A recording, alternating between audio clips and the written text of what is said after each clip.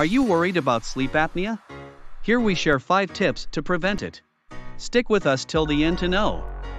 Maintain a healthy weight. Excess weight around the neck can contribute to airway obstruction during sleep. Losing weight, even a modest amount, is helpful. Exercise. You should plan for at least 30 minutes of moderate exercise most days of the week. This will help to improve muscle tone and reduce the risk of sleep apnea. Sleeping position. When you sleep on your back, your tongue and soft tissues can fall back and block the airway. Special pillows or positional devices can aid in maintaining a side sleeping position.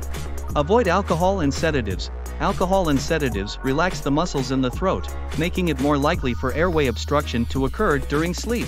Treat allergies and congestion. Nasal congestion and allergies can block the airway and worsen the symptoms.